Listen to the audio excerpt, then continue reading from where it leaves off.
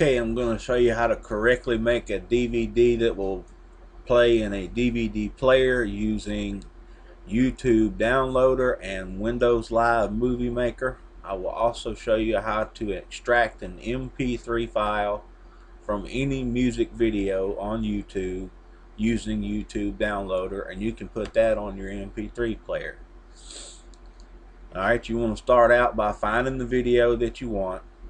Click Share, scroll down, right click on the highlighted address, copy it, go to your YouTube downloader,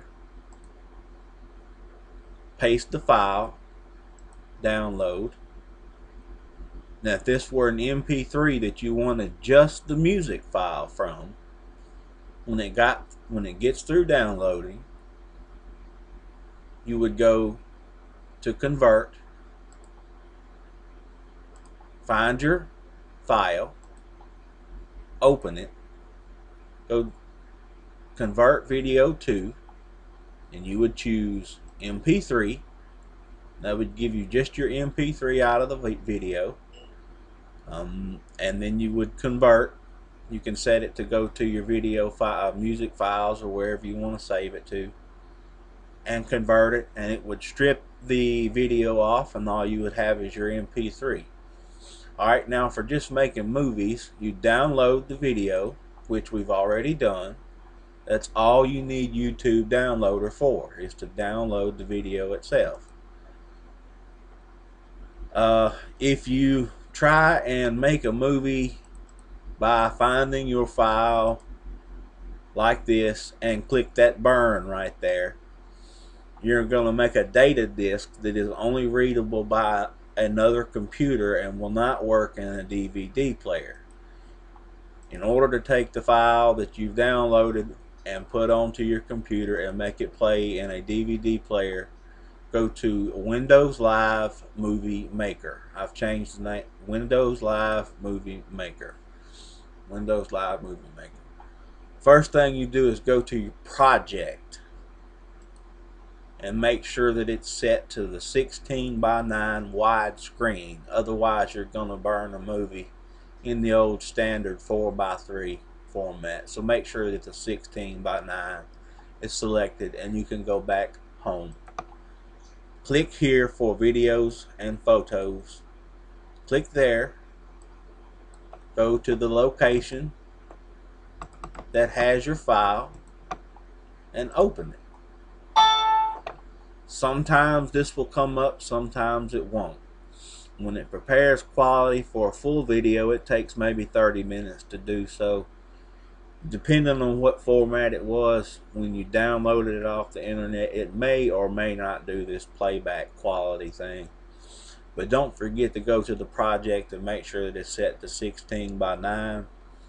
When it gets through, you can share all this stuff on Facebook, which you don't share movies on Facebook. You can post them to YouTube, to your Circle, or to Flickr, SkyDrive. I believe there's several other options under here, but I don't use any of that stuff. And as it's preparing the video file, when it gets through, it will be in the correct format for playing in a DVD player.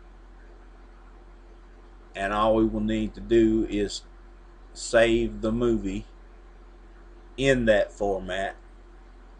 But this Windows Live Movie Maker is the only way to format it in the correct format to play in a DVD player.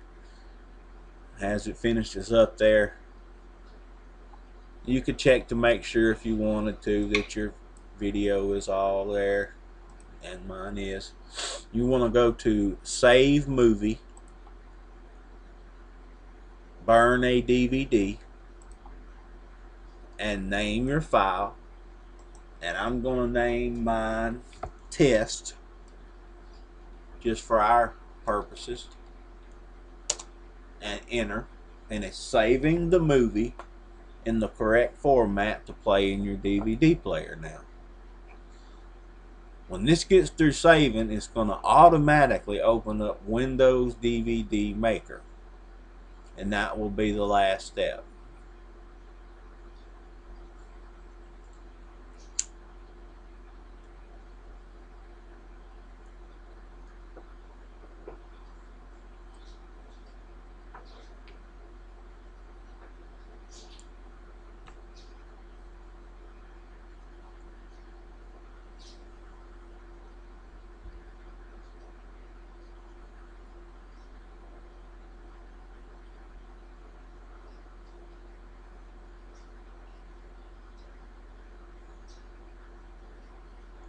as it finishes up there, like I say, it's going to automatically open Windows DVD Maker, and just move it out for 1 second to show you. It said you can play your movie now or open the folder that it's in. That's from Windows Live Movie Maker. Just close that. You can go ahead and exit out of this. You want to save your changes? No. Alright, now we're at Windows DVD Maker, and you have 150 minutes, which is 2.5 hours. Anything longer than that, you got to make 2 discs out of it. Click there. Name your video test. Again, with the options for video format, the DVD aspect ratio sometimes is set to 4:3. You want to make sure that's 16:9 so that it fills your flat screen, and that the format is NTSC, which is a North American format. The others for other countries or whatever. And we've named our video test, made sure our options are correct. We'll go to next,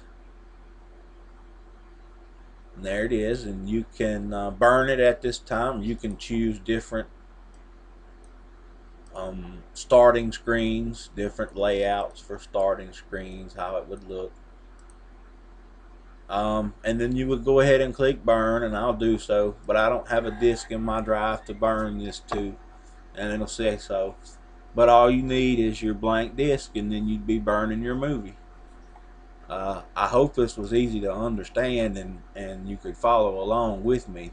If you have any questions, you feel free to contact me and let me know.